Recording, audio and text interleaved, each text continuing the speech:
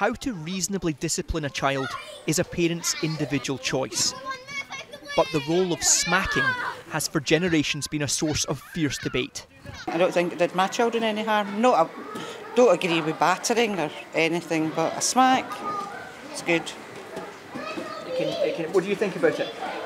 I don't like it. You don't like it? No. Would you smack your children? No.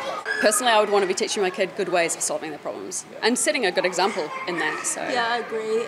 If my child sees me using violence, then they're going to think it's okay to use violence. Were you smacked growing up? I remember it as a bad memory. I mean, it wasn't a particularly hard smack, but it frightened me. I didn't like it. So, yeah.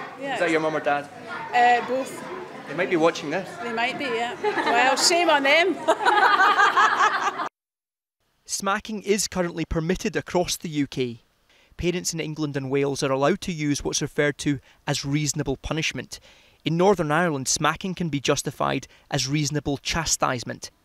Scotland lets parents smack if it's deemed justifiable assault, but a smacking ban bill has today been published to remove this as a defence. The proposal has been criticised for being too vague and unenforceable, so I spoke to the MSP who wrote it. The confusing thing for many parents is they don't know what that means. I mean, they could be criminalised for slapping their child's hand when they're about to put their fingers in a toaster.